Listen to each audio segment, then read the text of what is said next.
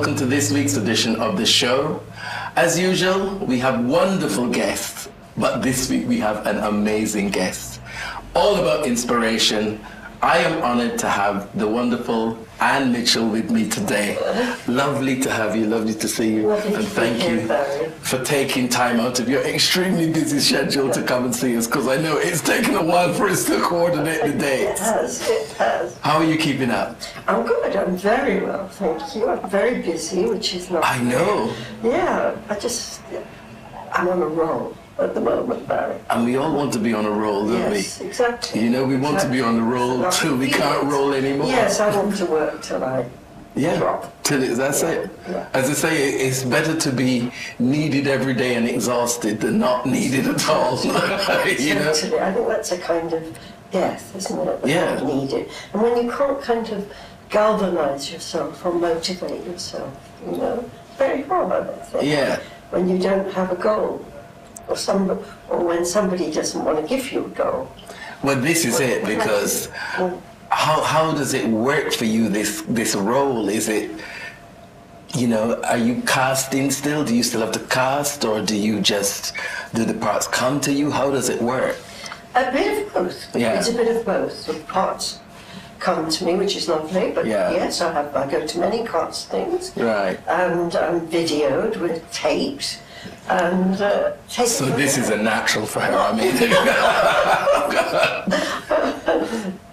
yeah. So it's a bit of both. Yes, a bit of both, Barry. Right. Rupert Everett's just invited me to play the nurse in Uncle Vanya, which I'm very pleased. And he's going to play. Yes, he'll play Uncle Vanya. He'll be Uncle Vanya. And direct it. Yeah. Okay. Yeah. So this is theatre. Yes, this is theatre. Where will it be opening? Bath. Right. Normally, when plays want to come into town, they often start at Bath. There's no guarantee, of course, that you come in or anything. You just take pot luck. You know, you may come in, you may not. And I like Bath. Yeah. And I have a friend, friends there, who own a castle. And it's really? great. And I have, on other times, I've stayed in the turret of their castle. Beautiful. Yeah, they're lovely, lovely people, and they're very active in the refugee movement, and they're therapists who, you know, are helpful. Wonderful. The trauma, being a refugee, of course. Right. Wow. Yeah.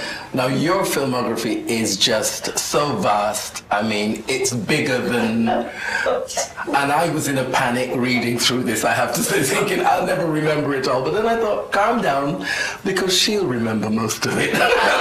So as we're going through, she'll remember. Now, I mean, it starts from Z Cars, is what I saw. Yes, I think it goes back even before Z Cars. I think one of the first things I did, no, it goes back even there. When I was at drama school at the East 15, just before I went to drama school, I was the secretary to two writers, John McGrath and Troy Kennedy Martin. Right. And Troy Kennedy Martin was the creator of Z Cars. Yeah. And John McGrath wrote a series called, oh gosh, no, you see, I've forgotten that. This is terrible. But I know that name, John McGrath. Yes, he was a very, very fine writer. And he wrote this series, Diary of a Young Man. Right. And by that time, I got into the East 15 drama school. I'm the first scholarship ever to the East 15. Really? The first scholarship? Yes. Right. I'm the first batch of students, Philip Headley, me, Robert Walker, others. Names. Yes. Names. And I was the first scholarship. And they very kindly, John McGrath and Troy, came to see me at drama school, and I was playing viola and Sebastian, right? And I was enjoying it very much, but when they were coming, I got very, very nervous. Yes, as you would. But to my astonishment, they wrote a role for me in this series called Diary of a Young Man. So that was the first. And at what age was that? I must have been about 24, I think, something like that.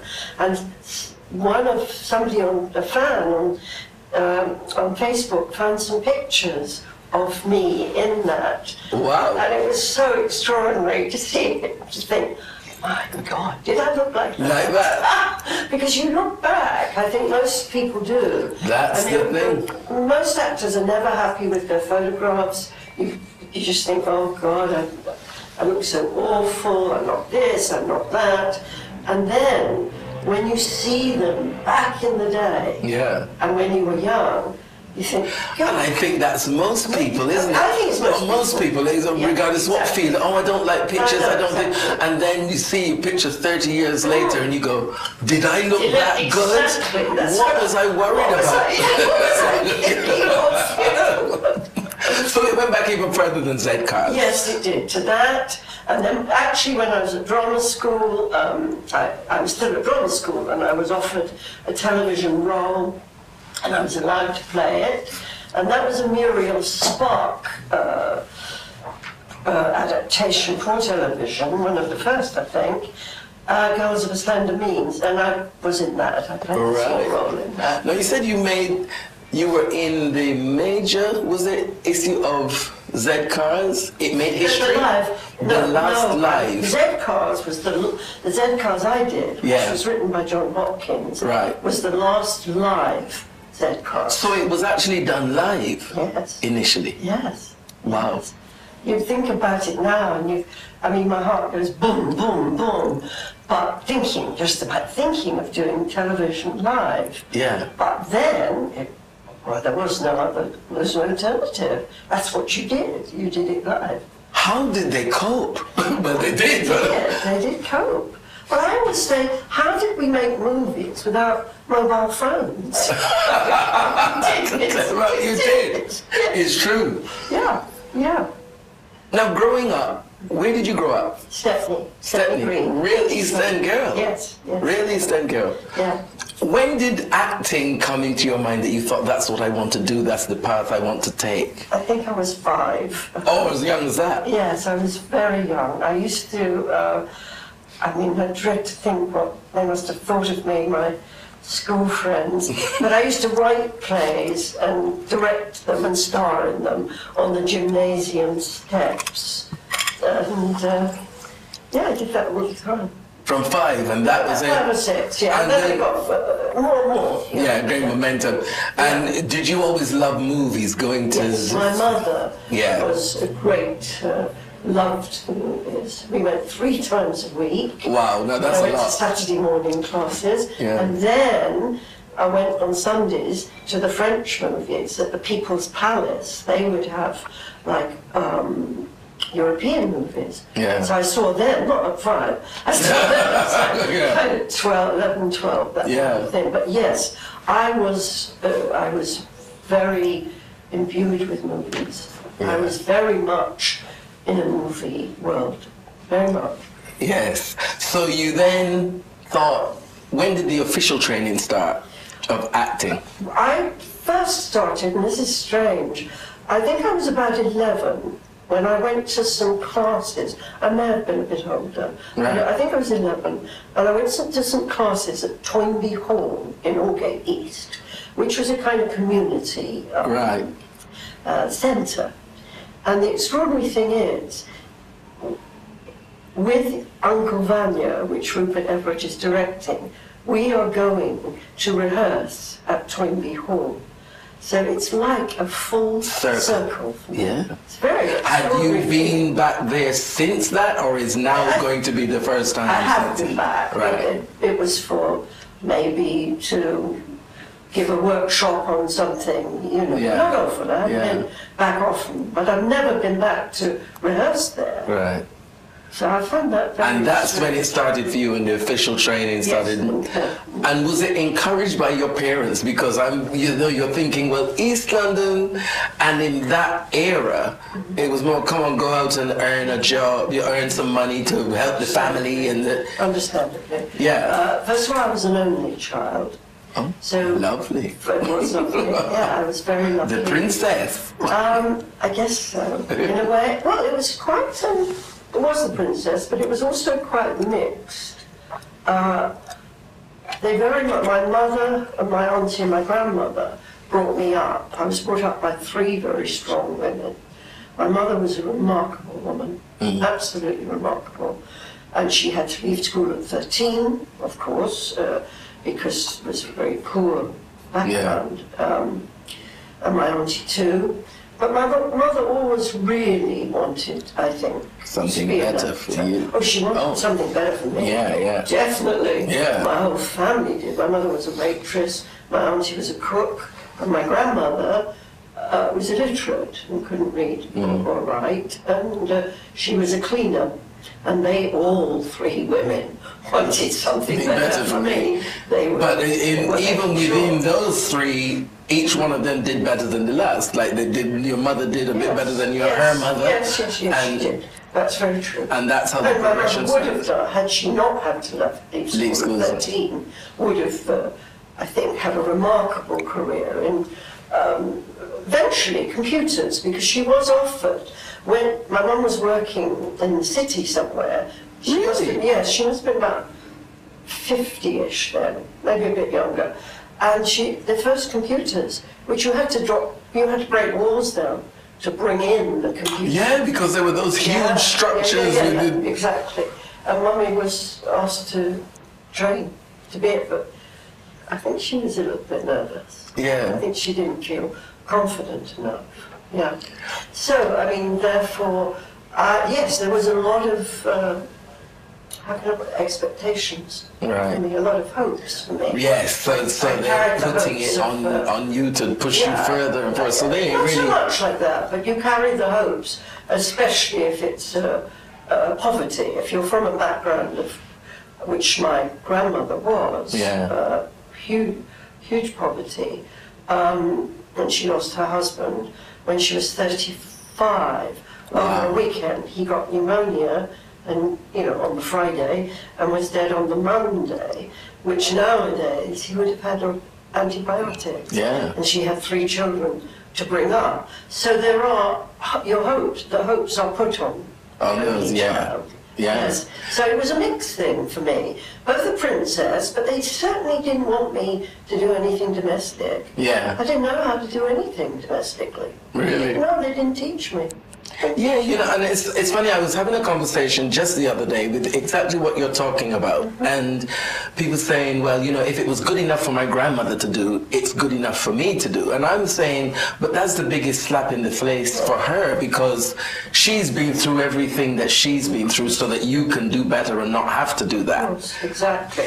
I mean, I think there's an enormous respect for what that generation did. Enormous. But yes, of course they wanted us to do better. And also I was a child of the war.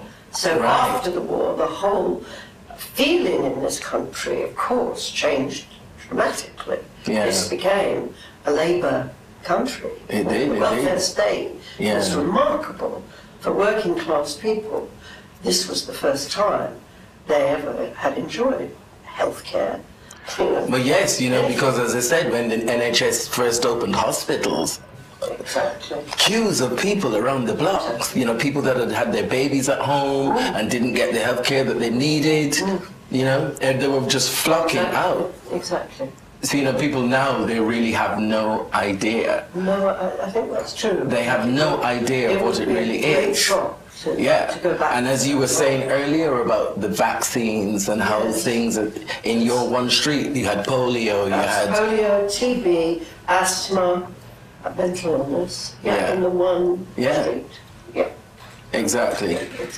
So with the vaccine. And they died. I mean, lady who had TB died, lady who had asthma died, and the polio child was okay. Yeah. Crippled. I mean, just damaged. The legs were slightly damaged. Now I have to say, this lady shares a birthday with my mother. Okay, they're a day apart. The 22nd, my mother's the 23rd. But you played, I'm going to the end, and then we go back to the beginning. Called The Midwife. Yes. Loved it. BBC. And listening to you talking now, you're actually telling the story of your time that you grew up in, that you know. Yes, absolutely. Heidi Thomas, the creator of Called The Midwife, wrote it for me. Right. And it was a wonderful opportunity, to bring what I knew. Yeah. What I knew all about that. I knew at a very young age. Yeah. And my mother being a midwife as well, I was riveted because she'd worked the district, and you know, you playing the part, and you're saying, well, I could have been a nurse with your granddaughter, and you're saying, well, I could have been, and I didn't have the learning because, as you're saying, the cycle, having to leave school young. But like her granddaughter, she was able to get through. Which is why I think it was such a devastating blow to their relationship. Yeah. And it was moving. Very moving. Well, I was not, shall I say, riveted to widows. Because at that age, I was out running up and down, and it wasn't a TV addict. I have to say, I didn't get connected with widows until after. And then I was like, oh, now I see what they're talking about. And I was just riveted to this Anne Mitchell. Whatever Anne Mitchell did from then, I was just riveted, wherever she did, whatever she did, wherever she went, I was watching. And then you were like playing these hard roles, which were really quite East End. Yes, that one was. Yeah, it's almost playing what you come from yourself. Yes, I mean, I come from that background. Yeah. What I always wanted to do was to honour the women that I had been brought up with. The strong women. Yes, the strong women, the whole ethos of the East End. It made my blood boil when people would talk about people from the East End being thick, you know, having no style. Look at Alexander McQueen. You know, that was in my blood. Yeah. I had a mission.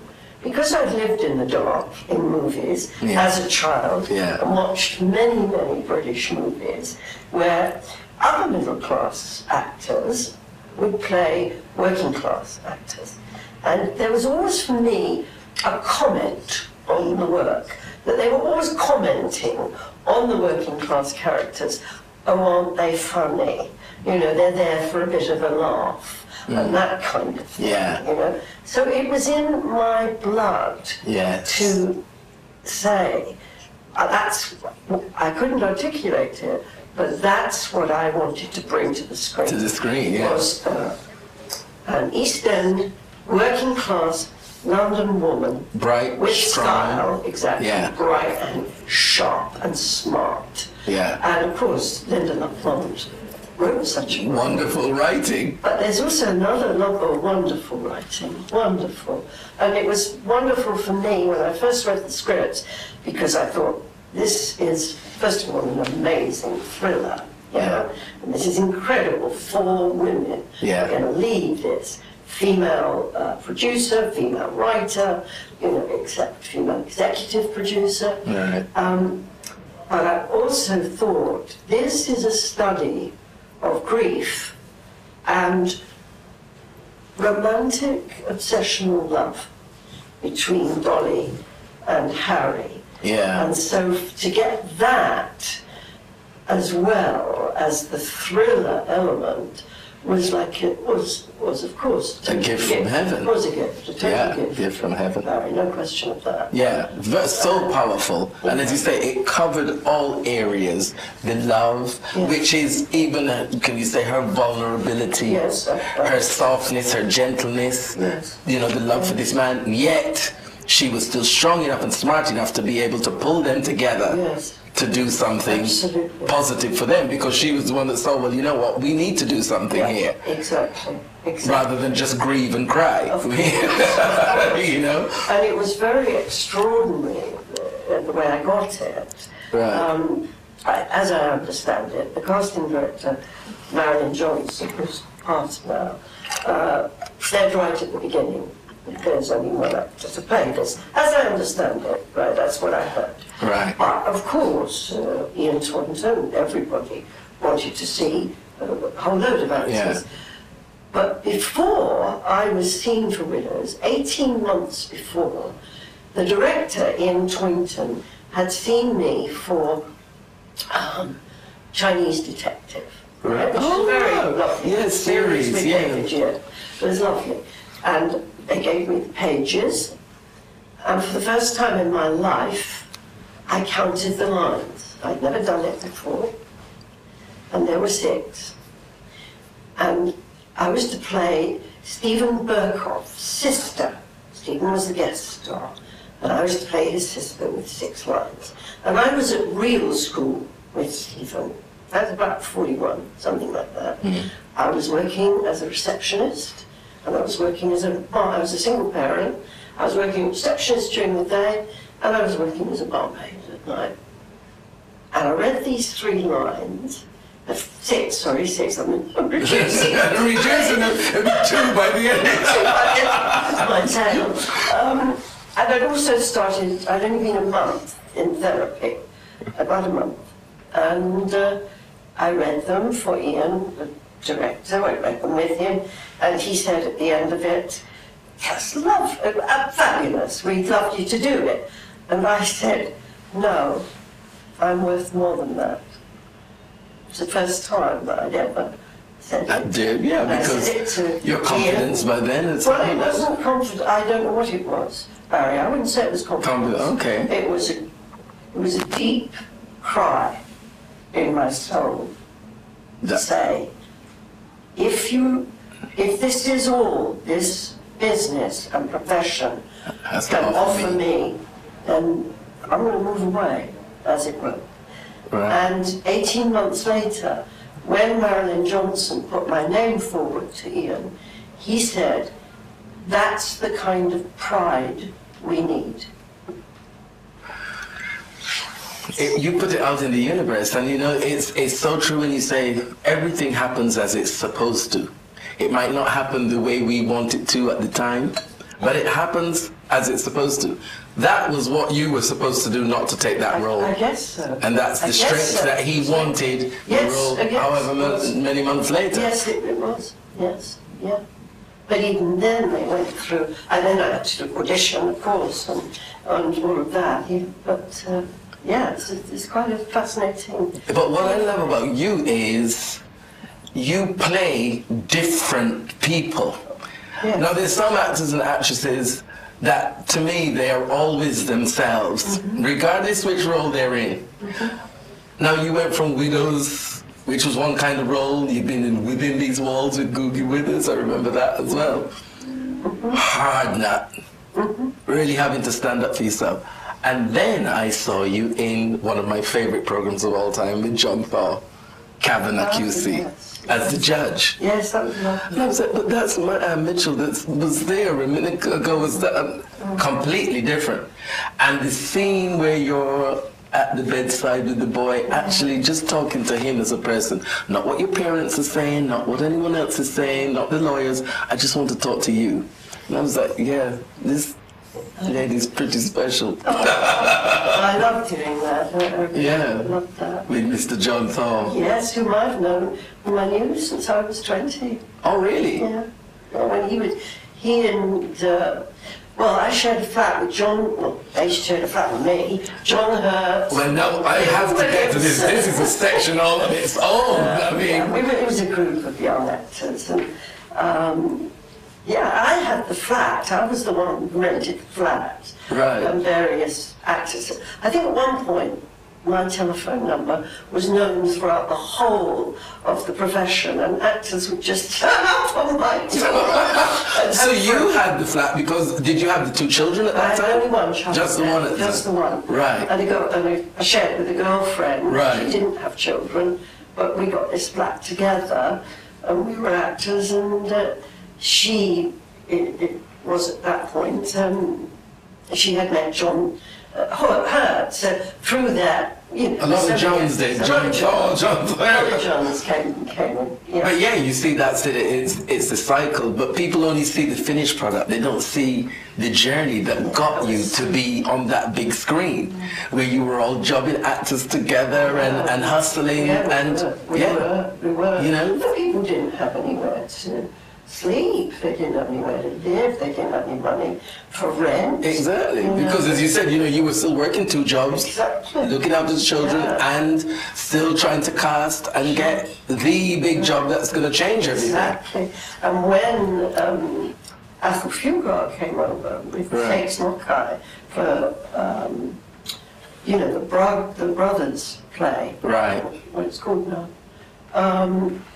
That was extraordinary because Zakes, you know, coming out of South Africa and apartheid, he'd never experienced being in a situation where he wasn't constantly being watched and under, yes, exactly. under surveillance and under the whip, basically. Exactly. Yeah. Exactly. You know, what are you doing here at this time? And yeah.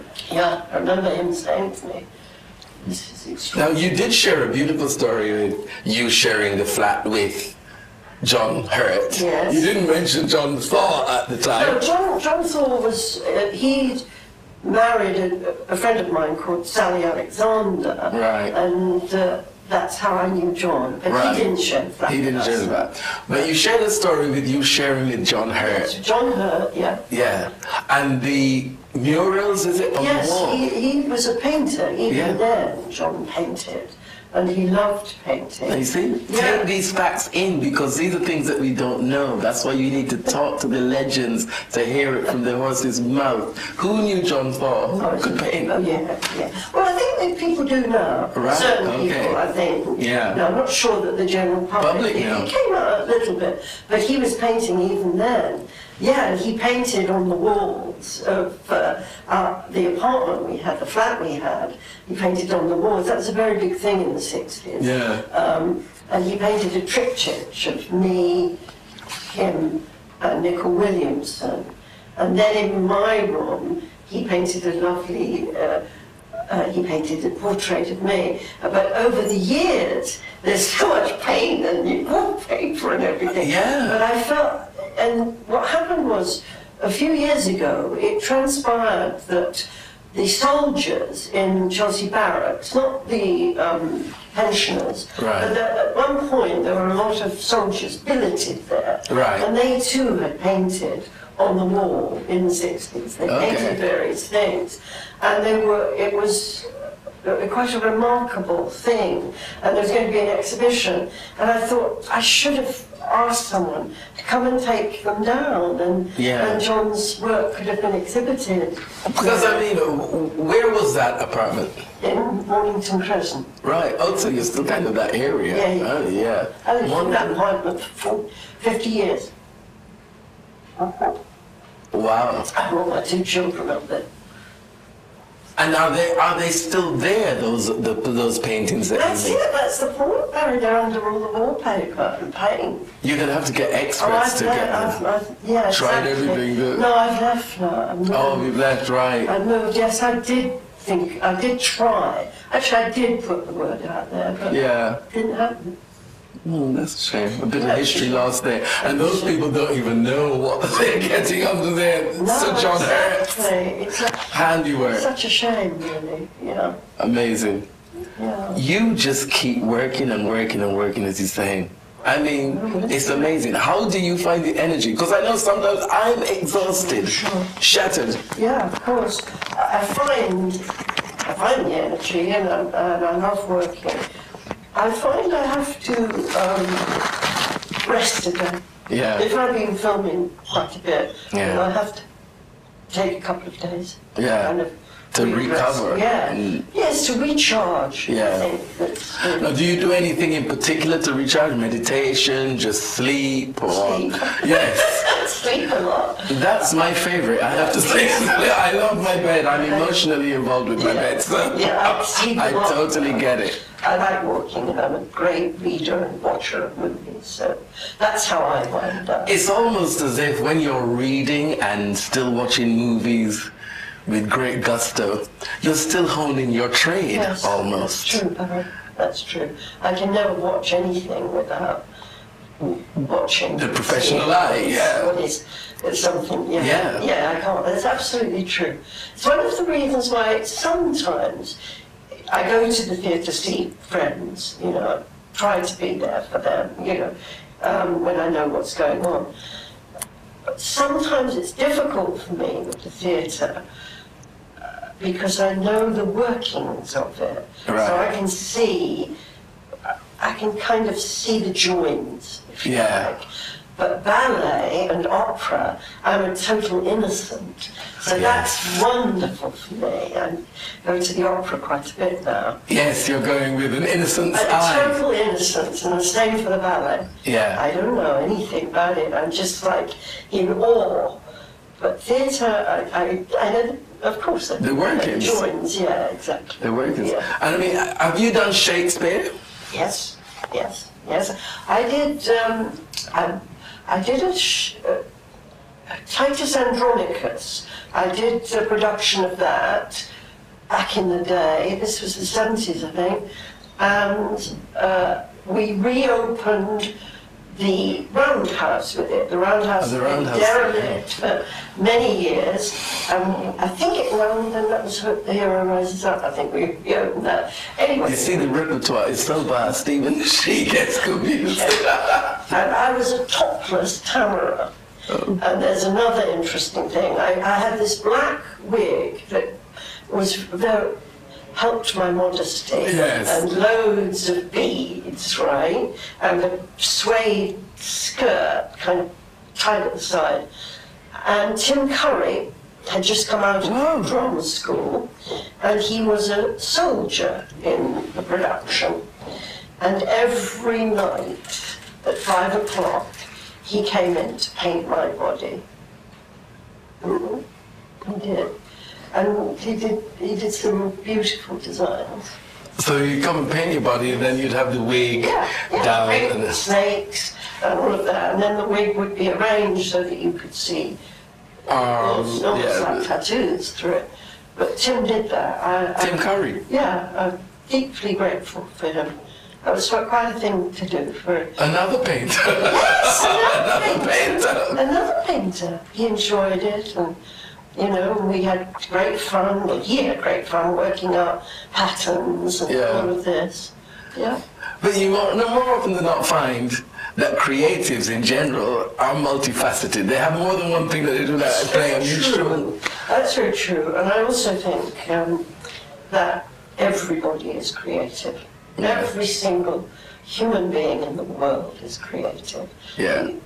Sometimes you can find something whereby you can make a living in that form of creativity. But even to set a table is creative. To set it beautifully. Yeah, to set it beautifully, yeah.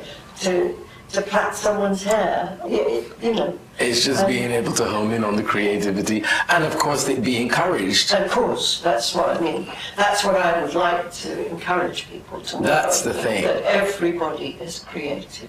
Seek out those people who will encourage you. Yes. And then if they do, go on to encourage someone else. So that's the legacy. Yes, that's the legacy. Yeah. Yes. That you can actually turn back and say, well, you know what? This one, if it wasn't for them.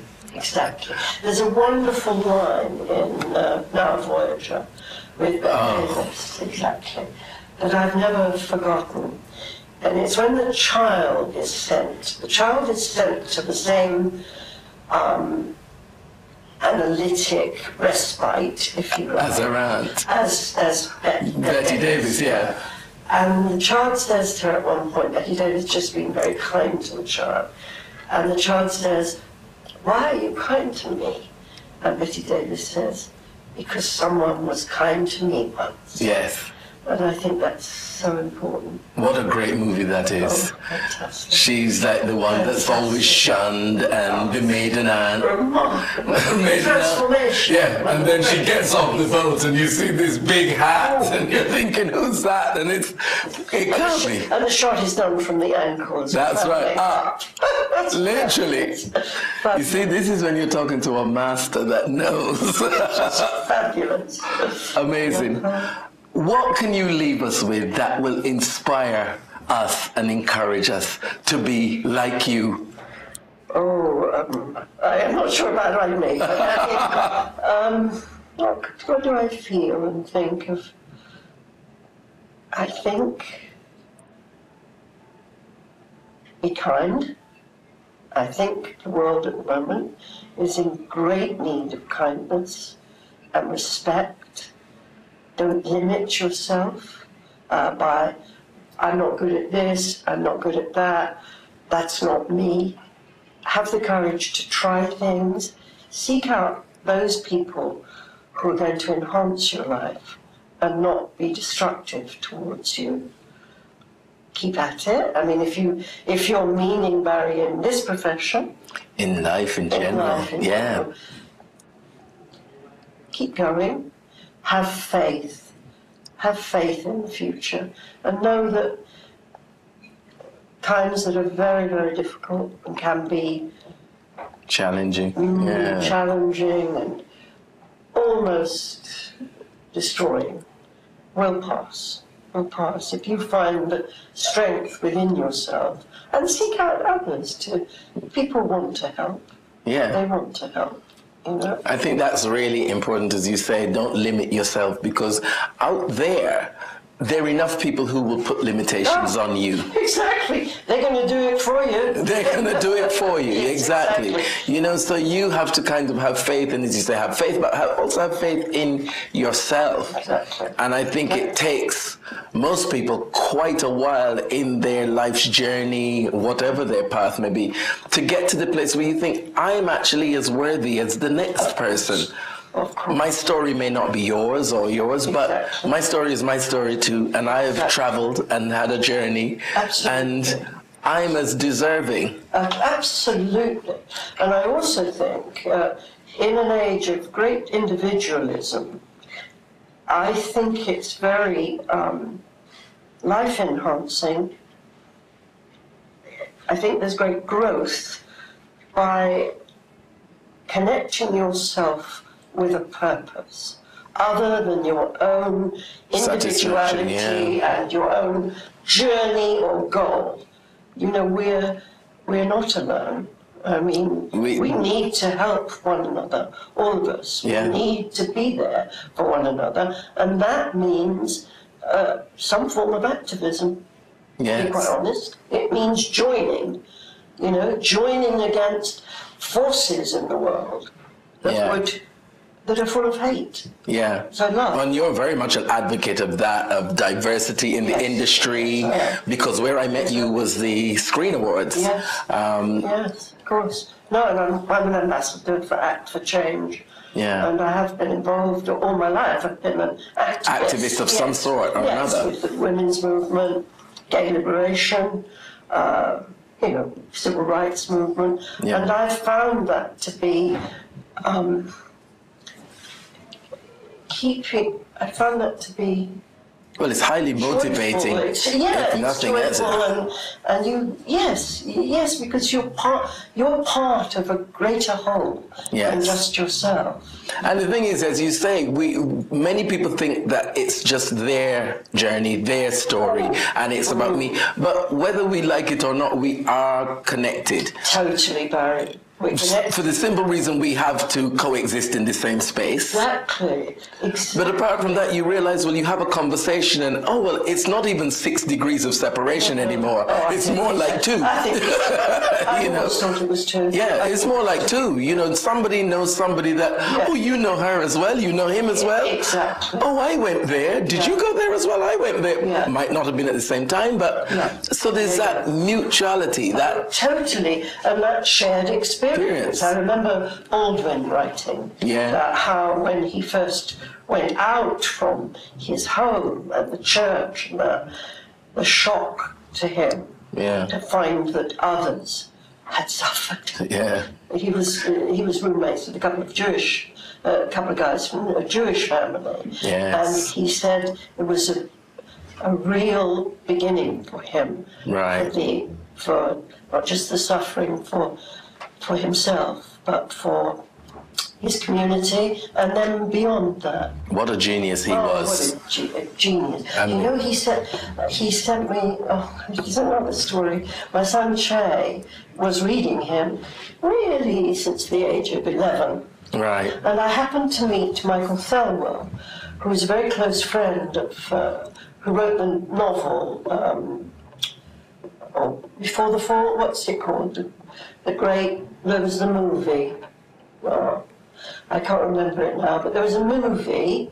Right. And then Michael Thelwell wrote the novel. Okay. You have to look it up. I'll have to look it up now. Research. That will be an insert. Don't worry. And I met Michael through a friend, and we became friends. And he adored Che. Michael loved Che because Che was like reading voraciously. Yeah, at that age. I mean, exactly. Baldwin, because that's quite heavy for an adult to really get, let alone a child of 11. And Michael got James Baldwin to sign a copy of, of Giovanni's Room for Che, and somebody stole it. No. Yeah. That's a great loss. Yeah. But I mean, what a great man he was. Totally. Speaker. Totally. Writer, speaker, activist. I mean, look at Harry Belafonte. Look at him. Still going. Still going in his 90s. Still going. Exactly. Still sharp as a knife. Absolutely. Still gorgeous. still. You know, it puts me reminiscent of my mother because she at 94 is still going, still sharp as a knife, we're lucky to say. Yeah. But, you know, still got that mind of defiance and you realize that's what keeps you going. Yeah.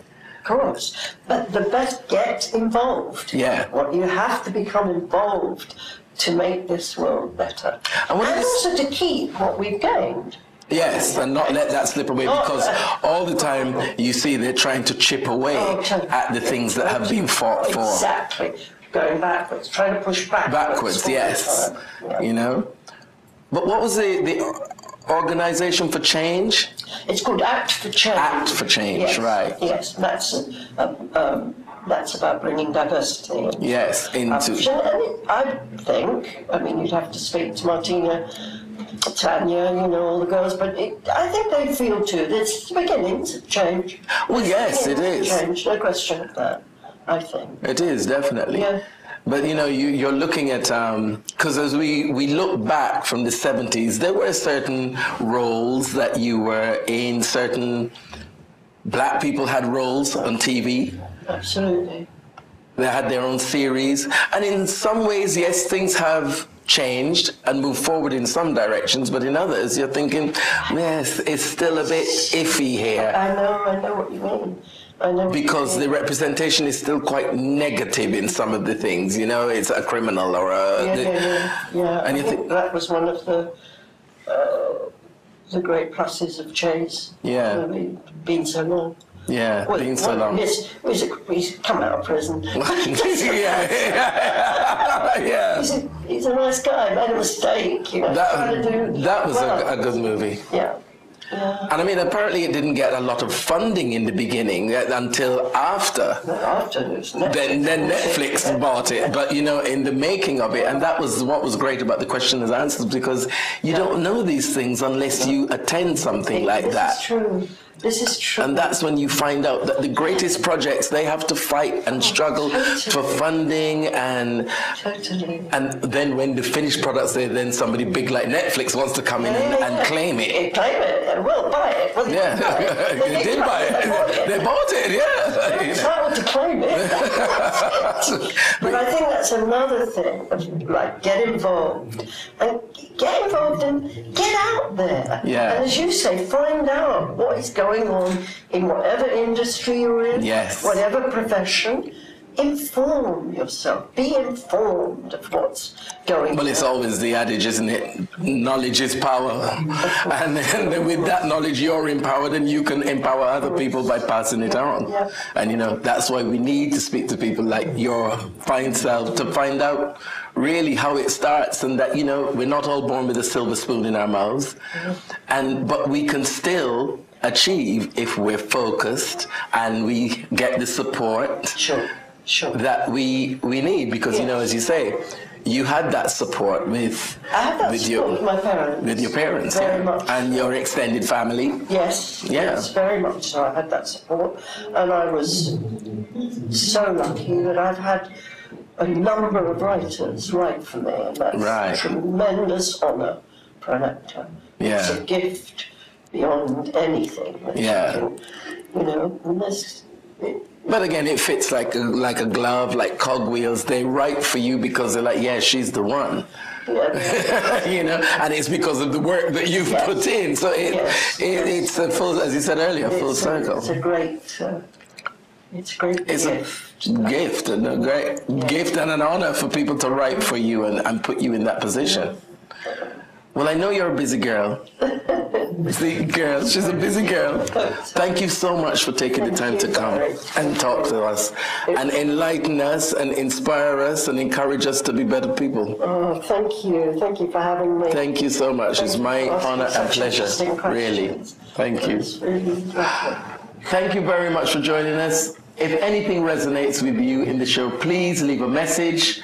Contact us. Let us know. We love to hear from you. Until next time, thank you very much and see you then.